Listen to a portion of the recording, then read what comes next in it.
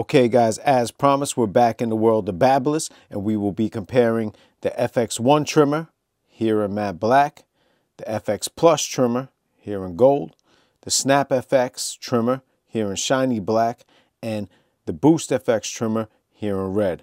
Now, at the time of this video, the Boost FX and the Snap FX are no longer available for purchase on the BaByliss website, so they are phasing them out. We're going to focus mainly on the FX1 and the FX Plus. Now, a quick overview for everyone that doesn't want to stick around. They both have the same motor. The main difference with these machines is, for the FX1, you have the hair pocket door to clean out. You have this little indentation for a better ergonomic grip. You have the FX1 battery ecosystem to use with different machines that is interchangeable. And for the FX Plus, it charges USB-C and traditional plug and has a bigger battery with longer runtime. So we'll go from top to bottom, and we're going to start with the blade. With the FX1 matte black, this particular machine comes with the Graphite 2.0 blade. Nothing special, nothing we haven't seen before. The FX1 matte black clipper comes with the new metal injection molded blade. I was kind of upset to see that they didn't have a metal injection molded blade for the trimmer, and I wasn't even sure they could do it, but they just announced the BaByliss 245 collab, the BaByliss T45, which has a metal injection molded trimmer blade with oil reservoirs and all that good stuff. So as soon as I get my hands on that, I'll make a separate video. For now, covering the blades, this comes with the Graphite 2.0 blade, and I have to do a separate video that covers BaByliss blades and what makes all of them different. In a nutshell, real quick, it comes down to a couple different things. How deep the teeth are, the coating of the blade, whether it's graphite, Gold FX, which is a titanium, or a DLC, which is a diamond-like carbon. So, moving on from the FX1, let's talk about the FX Plus. This particular version, the gold one, comes with the titanium gold, and titanium can come in different colors, stationary blade, deep teeth, and with the DLC cutting blade. The Snap FX version that I have comes with the DLC 2.0 blades. The Boost FX, they have a ton of different Boost FX. This particular one came with the gold. I just so happen to have the graphite on there right now. Moving on, let's talk about the motor. Now, the FX1 comes with the new N1 brushless motor. This has dual ball bearings, which helps balance out the rotations of the motor. It helps it run more efficiently, helps it not work as hard, and that also adds to more battery life, and it's just overall a better motor. The FX Plus comes with the same motor, N1 brushless motor. For the motor with the Snap FX and the Boost FX, when they announced this motor, this was just the higher speed, higher torque motor. And that's pretty much all they said. While they all don't have the same motor, they do run at the same RPMs, and I'm going to test that for you right now. FX1.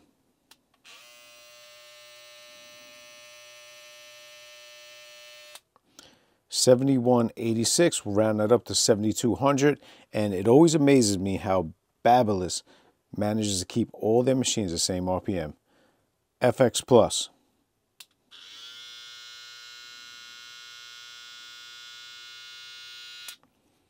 $7,200. Snap FX.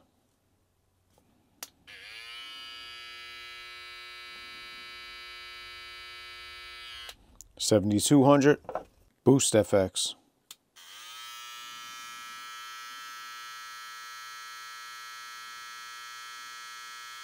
$7,200. Okay, now we'll cover the battery real quick. Now the FX1 has an interchangeable battery, one battery that works with the whole FX1 ecosystem. If you have the FX1 clipper, trimmer, stick shaver, the low pro clipper, the low pro trimmer, it all works with the same battery. And they also have a dual battery charging stand, which you could connect multiple charging stands to each other and have a whole bunch of batteries charging at the same time. Now, one thing I will say with this battery is that I'm not crazy about the way it gets shoved in. it like stops once, twice on the way in, and I'm not sure how this spring release will hold up over time. I can see myself pressing that and it not going out. Also, you know, lining up the arrows, it has to be right. And even when you line it up, I feel like it doesn't go in smooth. Also, to charge this battery, if you look on it, there is nowhere to charge it. And there is nowhere to charge it with the machine as well. You need the charging stand. The charging stand charges traditional plug and USB-C. And again, you have to line up the arrow with the arrow for it to charge. It will pulsate blue. It has a 4-quarter indicator ring. When one is not illuminated, that means you're at about 75%. When it is almost completely depleted, it will blink red. Now, I might add, if you are having a problem charging this battery, you have to make sure these contacts are out far enough for it to connect to the battery. So with that being said, how much life does this battery give you? This gives you a runtime of 3 hours. The FX Plus has a bigger battery in it. This gives you a runtime of 4 hours. The Snap FX has 2 batteries you can get for it. The one that it comes with has a blue ring, as you see. They don't tell you how much this will get you, but it's the same capacity as the FX1 battery, so figure this will get you about 3 hours of runtime. They have a battery available that gets you 30% more, they say, and this is the one with the green ring, and the one with the green ring will get you about 4 hours. Boost FX has a battery same capacity as the FX Plus, and this will get you 4 hours of runtime. Okay, now let's cover the body of these machines. Now right away you see the FX1 is the shortest one of them all. The FX Plus and the Boost are about the same size. The Snap FX is the longest one. And why does this matter? This matters for, you know, those no-neck dudes. You know, you don't have as much clearance if you know, taping somebody up, skinning something out in the back of this machine is going to be hitting their shoulders or their neck. So you don't have as much clearance with the Snap FX. Now, the only one that has this ergonomic bump out for your finger to rest while you're cutting is the FX1. The rest of them are rounded out and don't have that rest. The only ones that have the hair pocket door is the FX1 and the Snap FX. The Boost FX was the first one with the rubber grips. You can find the rubber grips on the FX1. You just have to hunt around. I believe it's the blue or the red version when you buy the tool only with the FX1 where you could get the rubber grips. Let's move on. We'll just weigh these machines real quick and then we'll test the sound. FX1 trimmer with the battery in it, 8.6 ounces. FX Plus, 8.5 ounces. Snap FX with the battery in it, 8.4 ounces. Boost FX, 8.5 ounces. So not much difference. Now let's check the sound. FX1.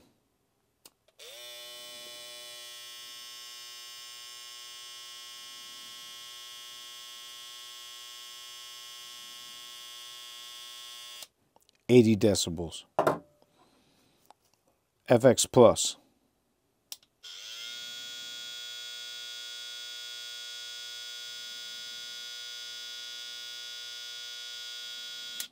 79 decibels. Snap FX.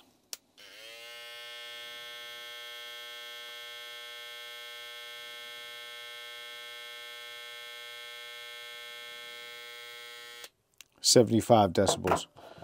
Boost FX.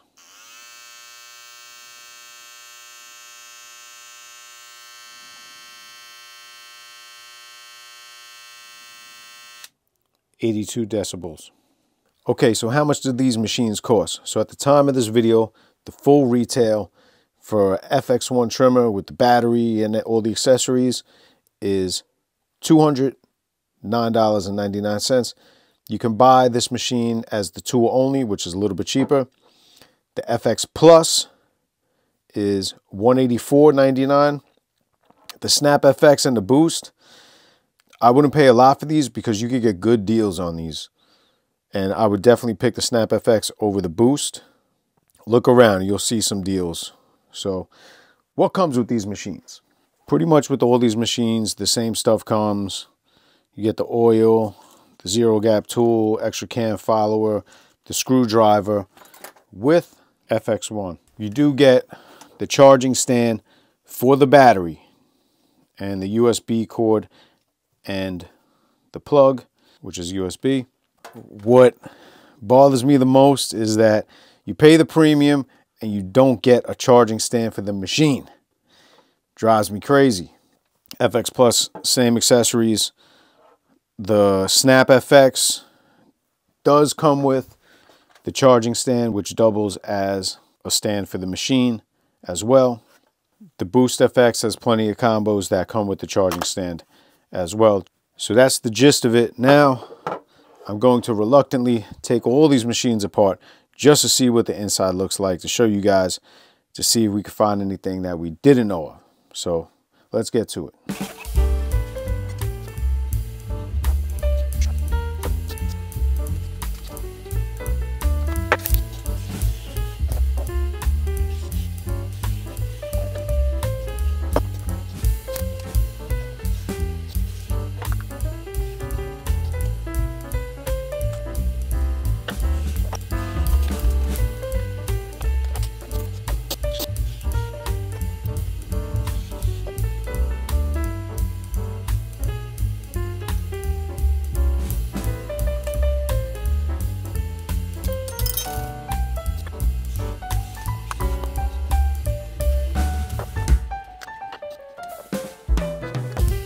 Okay, so here we finally have it inside the FX1. Looks somewhat similar to the Snap FX. So here you have it, FX1, FX Plus, Snap FX, and the Boost FX. So what they all look like. I'll go one by one. And I highly do not recommend you taking apart any BaByliss trimmers because they are tricky. Even look, I got this thing free hanging. I don't have to put this thing back together, but this is it. The shaft looks the same on all of them.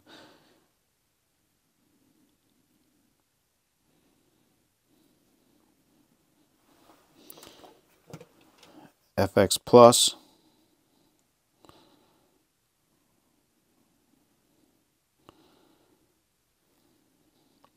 Has this little extra thing for the USB-C. Snap FX.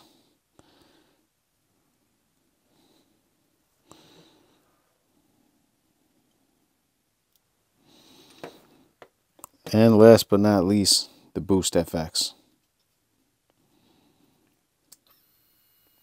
See how quiet this is? This machine is? It's the rattle in the blades. I have to figure out how to make that quieter. So that's pretty much it. I hope you enjoyed this. And now I have to reassemble these machines. So hopefully this helps out with your purchase. And my final thoughts, you know, if the FX1 came with metal injection molded blades, then I would say go with the FX1 because it would have oil reservoirs and everything like that. Those don't have them. You know, you almost might as well go with the classic FX Plus. You know, you got the new motor and a big battery and USB-C charging. You don't have to worry about some interchangeable battery system. You'll probably have the machine longer because they abandoned that Snap FX way too quick. So it's hard to trust them again with the interchangeable battery system, but it is easy to trust them with the machine that already made them successful, just with a couple enhancements. But it's up to you. You could get a great deal on that Snap FX too. I love the Snap FX. So up to you guys at the end of the day. But I hope this video helped you. Till next time, Bob's Lounge. Like, subscribe. Peace.